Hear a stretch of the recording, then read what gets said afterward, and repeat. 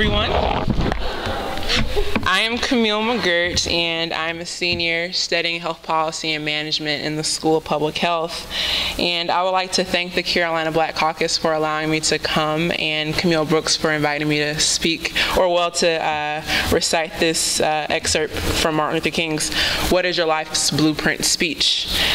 6 months before he was assassinated, he spoke to a group of students at Barat Junior High School in Philadelphia on October 26, 1967, and he asked them, "What is your life's blueprint?" And I'm going to read some parts of that speech. I want to ask you a question, and that is, what is your life's blueprint? Whenever a building is constructed, you have an architect who draws a blueprint, and that blueprint serves as a pattern, as the guide. And the building is not well erected without a good, solid blueprint. Now, each of you is in the process of building the structure of your lives. And the question is whether you have a proper, a solid, and a sound blueprint. I want to suggest some of the things that should begin your life's blueprint. Number one in your life's blueprint should be the deep belief in your own dignity, your worth, and your own somebodyness. Don't allow anybody to make you feel that you are a nobody. Always feel that you count. Always feel that you have worth. And always feel that your life has ultimate significance. Secondly, in your life's blueprint, you must have as the basic principle the determination to achieve excellence in your various fields of endeavor. You're going to be deciding as the years unfold, what you will do in life, what your life's work will be. Set out to do it well. And I say to you, my young friends, doors are opening to you. Doors and opportunities that were not open to your mothers and your fathers. And the great challenge facing you is to be ready as these doors open. I would urge you to study hard, to burn the midnight oil. I would say to you, don't drop out of school.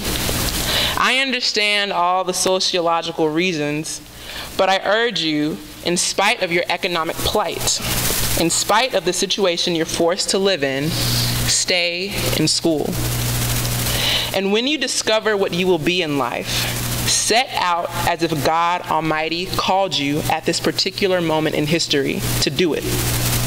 Don't just set out to do a good job. Set out to do such a good job that the living dead or the unborn couldn't do it any better.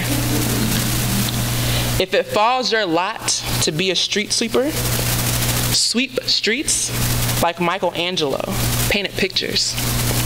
Sweep streets like Beethoven composed music. Sweep streets like Shakespeare wrote poetry. Sweep streets so well that all the hosts of heaven and earth will have to pause and say, here lived a great street sweeper who swept his job well. And if you can't be a pine at the top of the hill, be a shrub in the valley. Be the best little shrub on the side of the hill. If you can't be a bush, be a tree. If you can't be a highway, just be a trail. If you can't be the sun, be a star. For it isn't by the size that you win or fail. Be the best at whatever you are. Thank you.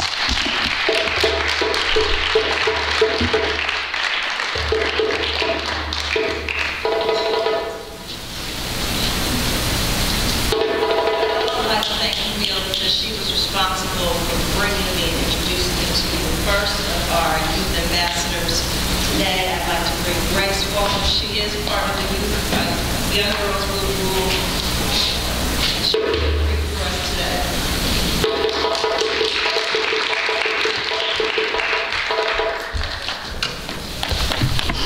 Thank you.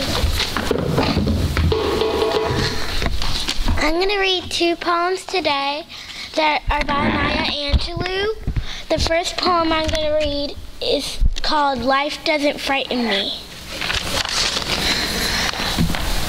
Shadows on the wall, noises down the hall. Life doesn't frighten me at all.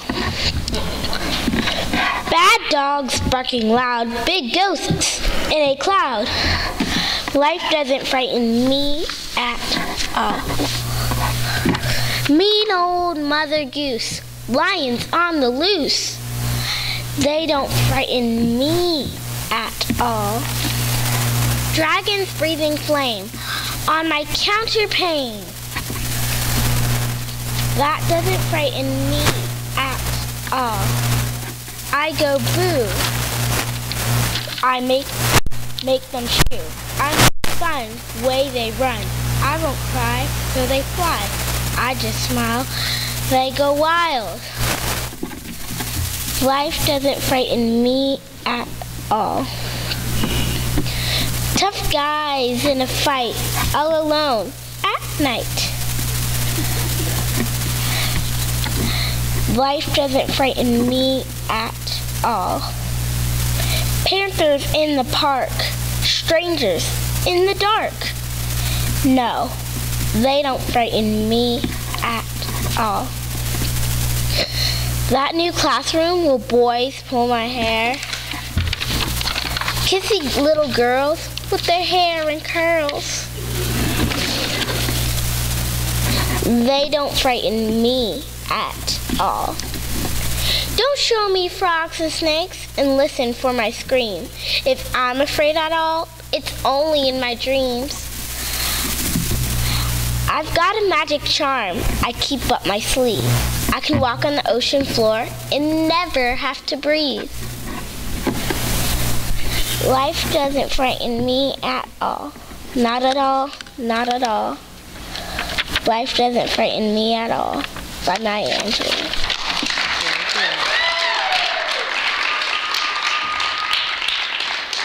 Then this next poem I'm going to read is called Still I Rise by Maya Angelou too.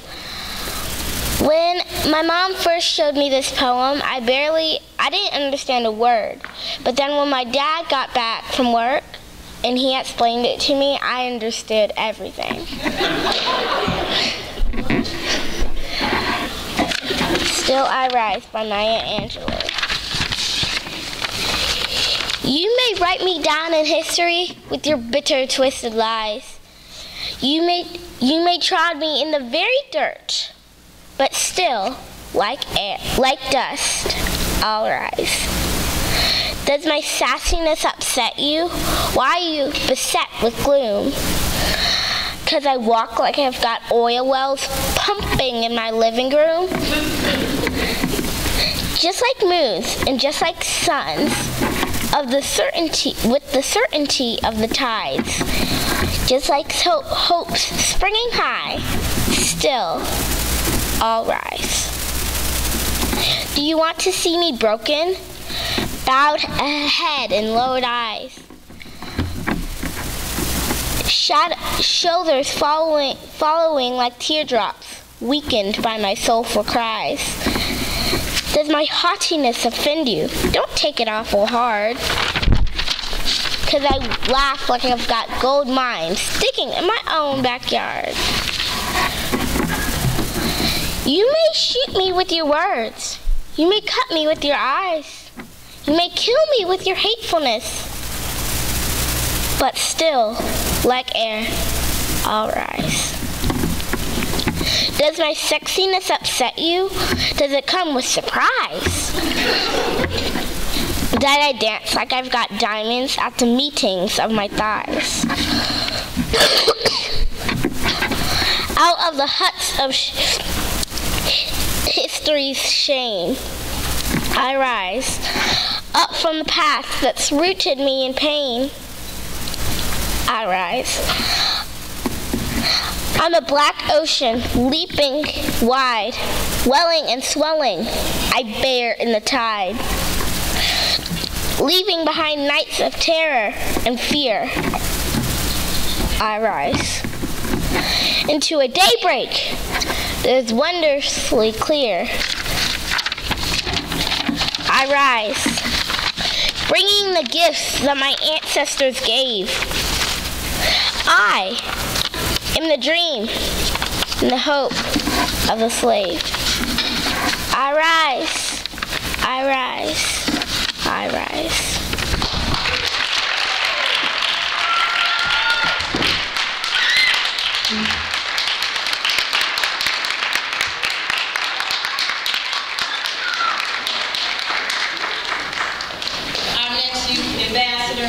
Is also part of a program of young, strong girls. She is part of the Girl Scouts, which is close to my heart. And I've had the opportunity to watch her grow for the last 2 years. Nina Scott, come to the stage.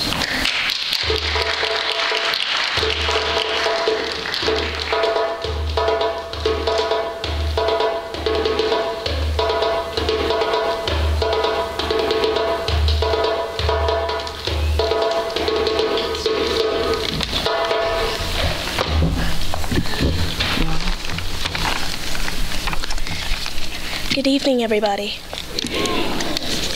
Yes, my name is Mima, and I'm 12 years old, and I'm going to be reading a poem called Who Am I, Who Are We?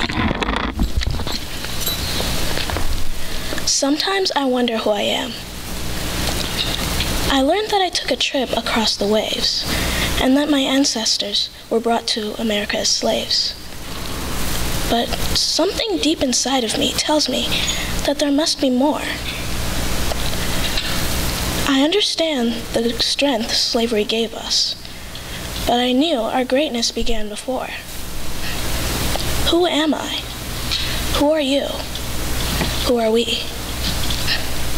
We are the builders of the Egyptian pyramids. You are the children of Narmer, the ruler of the first dynasty of Egypt. I am the child of Louis Latimer, who invented the first electric lamp, Alexander Miles, who built the first elevator, and Garrett Morgan, who invented the first traffic signal. I am the child of Martin Luther King Jr. and Malcolm X, leaders who influenced our nation.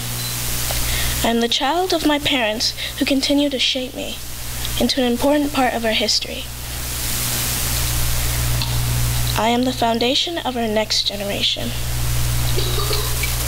We are the ever-blossoming seeds of a race of strong rulers, builders, scientists, discoverers, teachers, leaders, dreamers, speakers, and achievers. I am the next generation.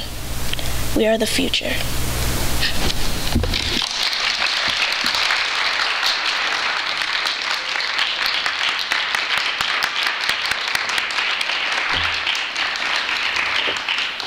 And I must say that I take pride in that because that was one of the poems that I wrote. So thank you very much, Mima.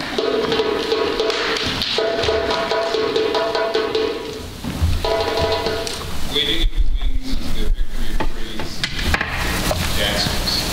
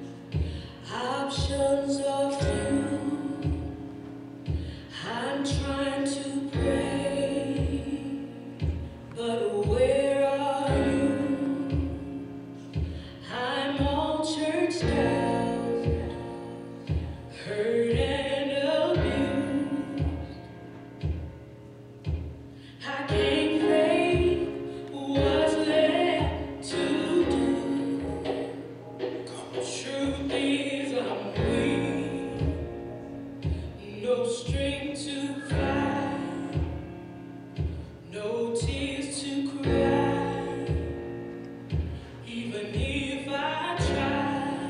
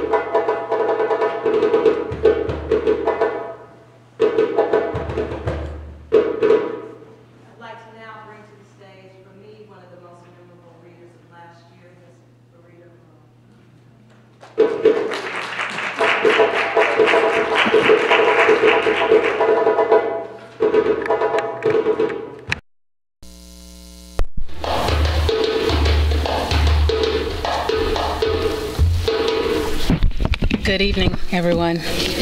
Camille has set the bar way too high for me this evening.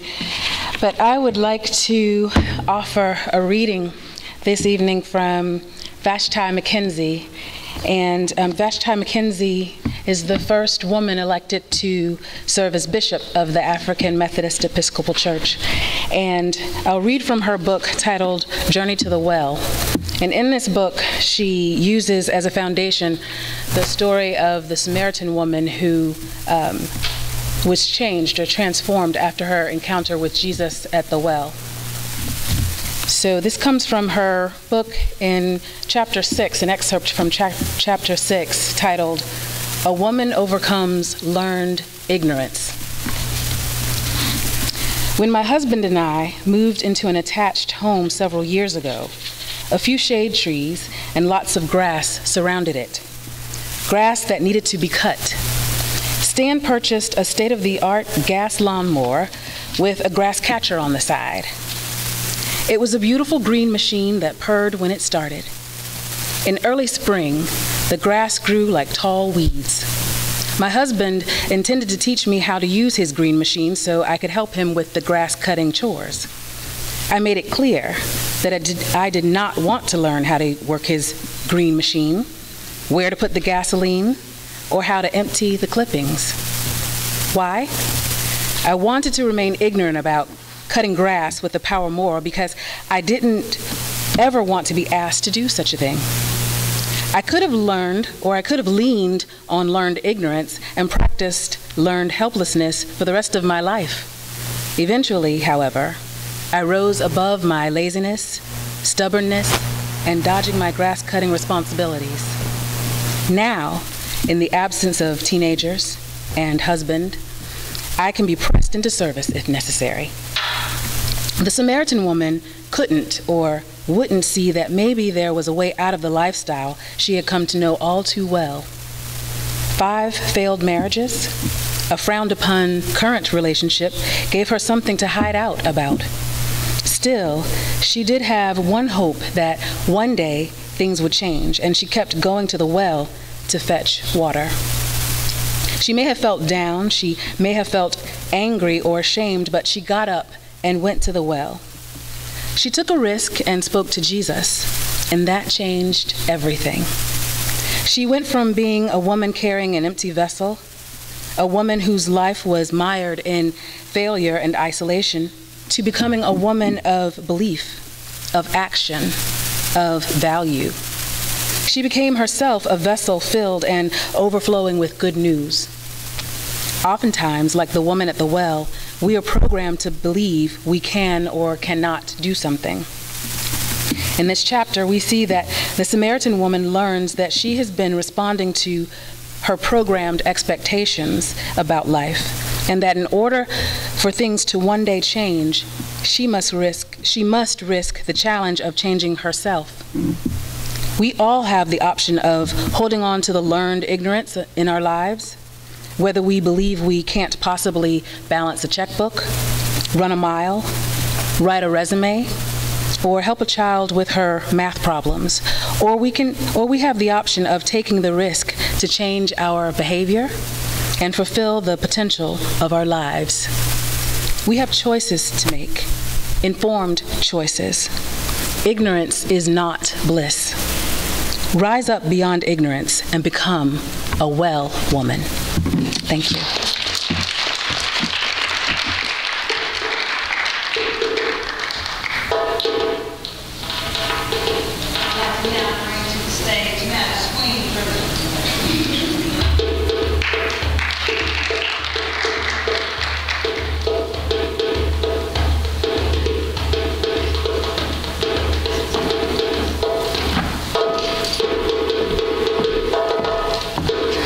Good evening, everyone. So I've been called many things, some that can't be repeated, but not before Madam Queen. So thank you. Thank you very much. This evening I want to read from a book called Warriors Don't Cry by Melba Patillo Beals. And it's her rather compelling and distressing account of her first day in 1957 when she and 8 other black high school students integrated Central High School. So I'm going to read from the author's note and then a brief excerpt from chapter 10. This book was written in 1994, so it's already more than, well, almost 20 years old, but we can never forget. So, from the author's note, some people call me a heroine because I was one of 9 black teenagers who integrated Central High School in Little Rock, Arkansas in 1957. At the age of 15, I faced angry mobs, violent enough to compel President Eisenhower to send combat-ready 101st Airborne soldiers to quell the violence. I endured a year of school days filled with events unlike any others in the history of this country. Although this happened over 35 years ago, again, this was written in '94, I remember being inside Central High School as though it were yesterday. Memories leap out in a heartbeat, summoned by the sound of a helicopter, the wrath in a shouting voice, or the expression on a scowling face. From the beginning, I kept a diary, and my mother, Dr. Lois Patillo, a high school English teacher, kept copious notes and clipped a sea of newspaper articles. I began the first draft of this book when I was 18, but in the ensuing years, I could not face the ghosts that its pages called up. During intervals of renewed strength and commitment, I would find myself compelled to return to the manuscript, only to have the pain of reliving my past undo my good intentions. Now, enough time has elapsed to allow healing to take place, enabling me to tell my story without bitterness. In some instances, I've changed people's names to protect their identities, but all the incidents recounted here are based on the diary I kept, on news clippings, and on the recollections of my family and myself. While some of the conversations have been recreated, the story is accurate and conveys my truth of what it was like to live in the midst of a civil rights firestorm. And so a brief excerpt from chapter 10, when she first showed up at the school and went into the classroom. And she writes, "As I entered the classroom, a hush fell over the students. The guide pointed me to an empty seat, and I walked toward it. Students sitting nearby quickly gathered their books and moved away. I sat down, surrounded by empty seats, feeling unbearably self-conscious. Still, I was relieved to be off my feet. I was disoriented, as though my world were blurred and leaning to the left, like a photograph snapped from a twisted angle and out of focus. A middle-aged woman, who I assumed to be the teacher, ignored me. 'Open your book to page 12, she said, without allowing her eyes to acknowledge me. 'Are you going to let that nigger coon sit in our class?' a boy shouted as he glared at me. I waited for the teacher to say or do something. 'Now, class, if you're done the homework, then you know.' A loud voice cut her off, shouting. 'We can kick the crap out of this nigger,' the heckler continued. 'Look, it's 20 of us and only one of her. They ain't nothing but animals.' Again, I waited for the teacher to speak up, but she said nothing. Some of the students snickered. The boy, he took his seat, but he kept shouting ugly words at me throughout the rest of the class. My heart was weeping, but I squeezed back the tears. I squared my shoulders and tried to remember what Grandma had said. God loves you, child. No matter what, he sees you as his precious idea. Walking the gauntlet to my next class was even more harrowing. I had to go out behind the school, through the girls' dressing room, down a long concrete walkway, and onto the playing field. You'd better watch yourself, the guide warned as we moved at high speed through the hostile students. As we went outside to the walkway in the back of the school, I could hear the roar of the crowd in front of the school. It was even more deafening than the jeers immediately around me. On the playing field, a group of girls were gathered tossing a volleyball. The teacher appeared to be a no-nonsense person. With a pleasant smile, she pointed me to a spot near the net and warned the other girls not to bother me. "Let's keep the game going, girls," she said in a matter-of-fact way. The girls paused for a moment, looked at each other, looked at me, and then began tossing the ball back and forth. For just one instant, I was actually concerned about whether or not I could hit the ball and score. It took me a moment to realize, though, that it was whizzing awfully close to my head. I ducked, but they hit me real hard, shouting and cheering as they found their target. And even as I was struggling to escape their cruelty, I was at the same time more terrified by the sound of the angry crowd in the distance. It must be enormous, I thought. How would the police keep them back? "Get inside, Melbourne, now!" The face of the gym teacher showed both compassion and alarm as she quietly pointed to a group of women some distance away, jumping over the rear fence as they shouted obscenities at me. "Hurry!" I started to run for my life. "Nigger, nigger!" one woman cried, hot on my heels. "Get the nigger!" 3 of them had broken away from the pack and were gaining on me. I was running at top speed when someone stuck out a foot, and tripped me. I fell face forward, cutting my knee and my elbow. Several girls moved closer, and for an instant I hoped they were drawing near to extend a hand and ask me if I needed help. "The nigger is down," one shouted. "She's bleeding. What do you know? Niggers bleed red blood. Let's kick the nigger." I saw the foot coming my way and grabbed it before it got to my face. I twisted it at the ankle like I'd seen them do in a wrestling match. The girl fell backwards. As I scrambled to my feet, I looked back to see the brigade of attacking mothers within striking distance, shouting about how they weren't going to have me in school with their kids. I ran up the stairs, hoping I could find my way back to the office. With the mothers close on my heels, shouting their threats, the twisted maze of the hallway seemed even more menacing. I felt I could have gotten lost forever as I struggled to find the door that led to the office, to safety, opening first one, then another. I raced through a honeycomb of locker rooms and dead-end hallways. After several minutes of opening the wrong doors and bumping into people who hit me and called me names, I was in tears, ready to give up, paralyzed by my fear. Suddenly, Grandma's voice came into my head. God never loses one of his flock. "Shepherd, show me how to go," I said. I stood still and repeated those words over and over again. "Shepherd, show me how to go," until I gained some composure. I wiped my eyes, and then I saw blood running down my leg and onto my saddle shoe. It was too much. I pressed my thumb to the wounded area to try to stop the bleeding. "I've been looking for you." The stocky guide's voice was angry, but I was glad to see her. I almost forgot myself and reached to hug her. "And just where do you think you are going? You are only supposed to travel through the school with me." She looked at my leg, but said nothing, then looked away. Thank you.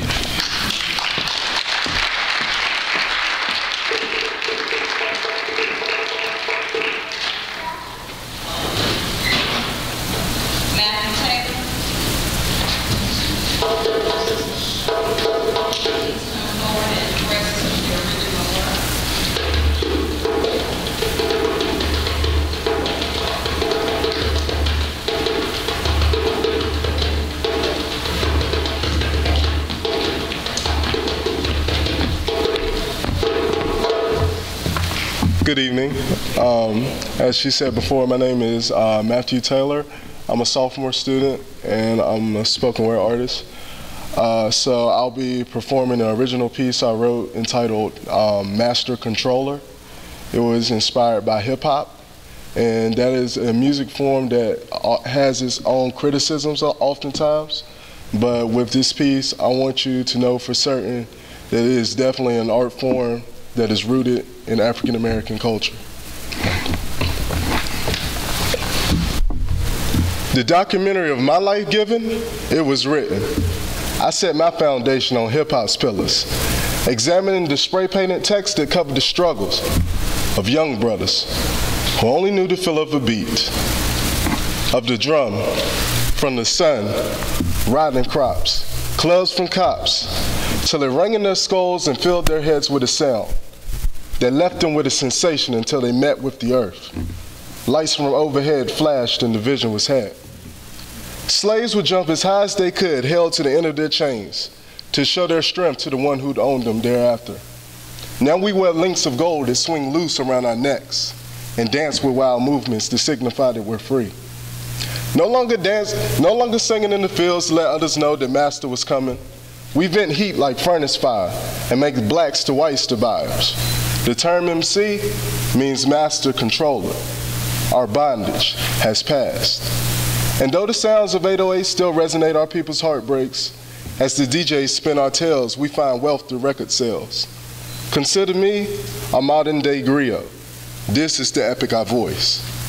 What a mockery of slavery we've made for ourselves, owning fancy clothes to establish our wealth. Catch me swagging hard, rocking polos with the slacks, laughing at the fact the horsemen used to brand our backs. They used to hunt us in our tracks, and now they're hunting for our tracks. On our color they want spat, but now these folks want to be black. You want me to jump on the stage? Show me a mic. And the back of this bus better have champagne if I'm touring. I'll pull up the drive-thru if you can see the car better. And the only cotton that I'm picking is from a sweater. They coined my ancestors a nigga. Please, I could never be another naive individual, glorifying greed, encouraging racism. Nah, quote me as never ignorant, getting goals accomplished. Put that on crit and pop. I redefine with hip hop, praying that my tongue be blessed like Moses, leading my fam to the promised land. With this rhythmic form of speech, this is the last that I preach. Through all a man's triumph, tyranny's sure to meet him. Heed my words. Don't lose your freedom. Thank you.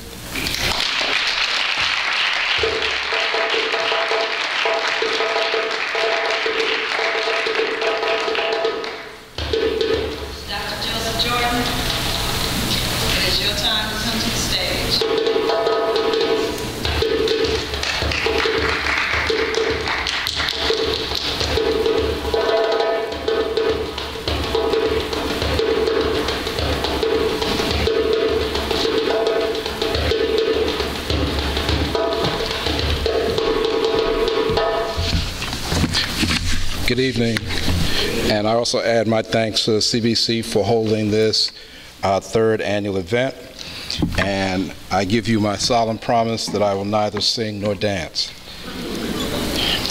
I'm going to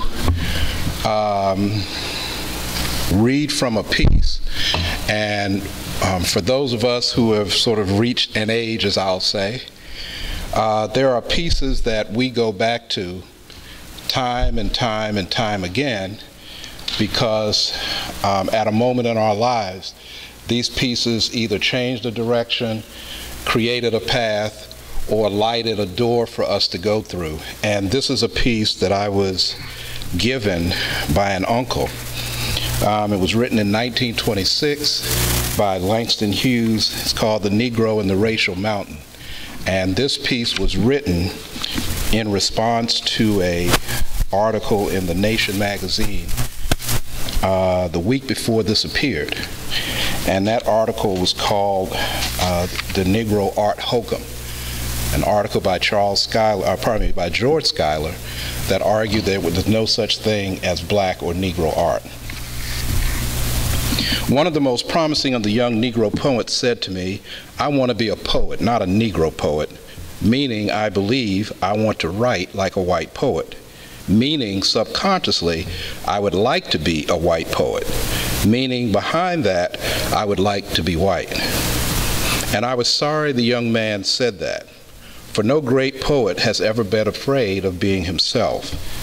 And I doubted then that with his desire to run away spiritually from his race, this boy would ever be a great poet.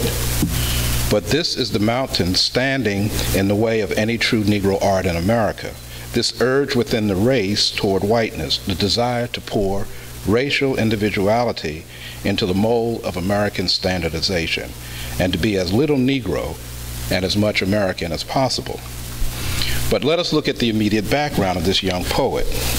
His family is of what I suppose one would call the Negro middle class, people who are by no means rich, yet never uncomfortable nor hungry. Smug, contented, respectable folk, members of the Baptist Church. The father goes to work every morning. He is a chief steward at a large white club. The mother sometimes does fancy sewings or supervises parties for the rich families of the town. The children go to a mixed school.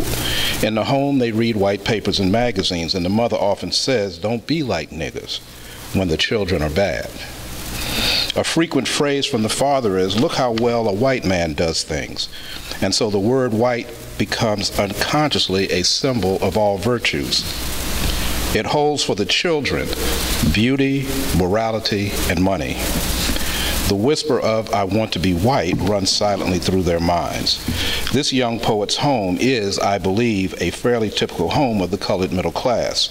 One sees immediately how difficult it would be for an artist born in such a home to interest himself in interpreting the beauty of his own people. He is never taught to see that beauty. He is taught rather not to see it, or if he does, to be ashamed of it when it's not according to Caucasian patterns. But then there are the low-down folks, the so-called common element, and they are the majority. May the Lord be praised. The people who have their hip of gin on Saturday nights and are not too important to themselves or the community, or too well fed or too learned to watch the lazy world go round. They live on 7th Street in Washington, D.C., or State Street in Chicago, and they do not particularly care whether they are like white folks or anybody else. Their joy runs bang into ecstasy. Their religion soars to a shout. Work maybe a little today, rest a little tomorrow, play a while, sing a while, let's dance. These common people are not afraid of spirituals, as for a long time their more intellectual brethren were, and jazz is their child. They furnish a wealth of colorful, distinctive material for any artist because they still hold their own individuality in the face of American standardizations. And perhaps these common people will give to the world its truly great Negro artist, the one who is not afraid to be himself. Whereas the better class Negro would tell the artist what to do, the people at least let him alone when he does not appear. And they are not ashamed of him if they know he exists at all, and they accept what beauty is their own without question. The road for the serious black artist who would produce a racial art is certainly rocky and the mountain is high. Until recently, he received almost no encouragement for his work from either white or colored people. The fine novels of Charles Chestnut go out of print with neither race noticing their passing. The quaint charm and humor of Dunbar's dialect verse brought to him in his day largely the same kind of encouragement one would give a sideshow freak. The present thing and vogue in things Negro, although it may do as much harm as good for the budding artist, has at least done this, that has brought him forcibly to the attention of his own people, among whom for so long, unless the other race had noticed him beforehand, he was a prophet with little honor. Most of my own poems are racial in theme and treatment, derived from the life I know. In many of them, I try to grasp and hold some of the meanings and rhythms of jazz. I am as sincere as I know how to be in these poems, and yet after every reading, I answer questions like these from my own people. Do you think Negroes should always write about Negroes? I wish you wouldn't read some of your poems, or I wish you wouldn't read some of your poems to white folks. How do you find anything interesting in a place like a cabaret?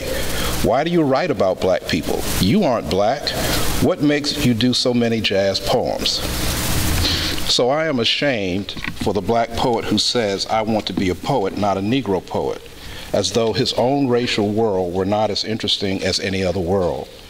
I am ashamed, too, for the colored artist who runs from the painting of Negro faces to the painting of sunsets after the manner of the academicians because he fears the strange unwhiteness of his own features. An artist must be free to choose what he does, certainly, but he also must never be afraid to do what he must choose.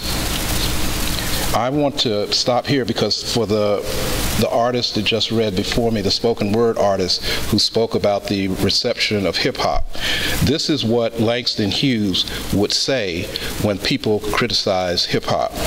And this is the ending of this piece.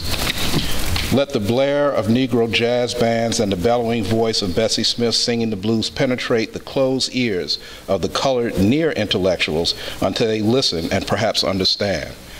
Let Paul Robeson singing Waterboy and Rudolph Fisher writing about the streets of Harlem, and Gene Toomer holding the heart of Georgia in his hands, and Aaron Douglas's drawing strange black fantasies cause the smug Negro middle class to turn from their white, respectable, ordinary books and papers to catch a glimmer of their own beauty. We younger Negro artists who create now intend to express our individual dark-skinned selves without fear or shame. If white people are pleased, we are glad. If they are not, it doesn't matter. We know we are beautiful and ugly too. The tom-tom cries and tom-tom laughs.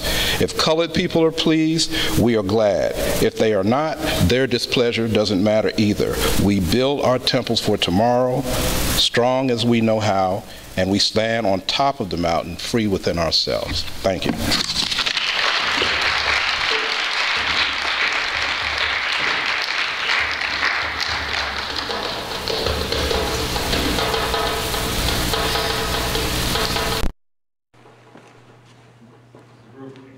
Forgive me if I mispronounce it. Is it Era or Ero? Eva. Thank you.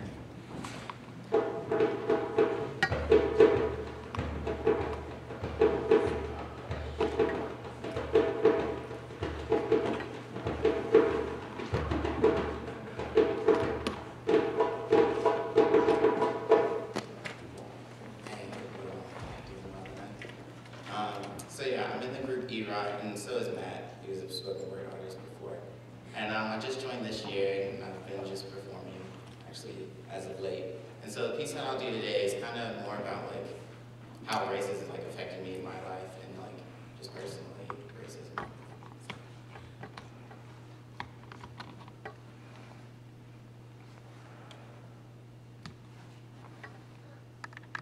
It's around 40. And the wind chill is enough to hospitalize, so it's safe to say it's cold.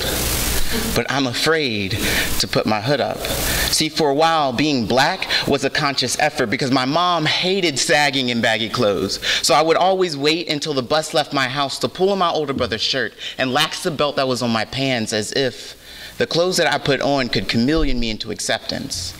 But half the time, it didn't even matter.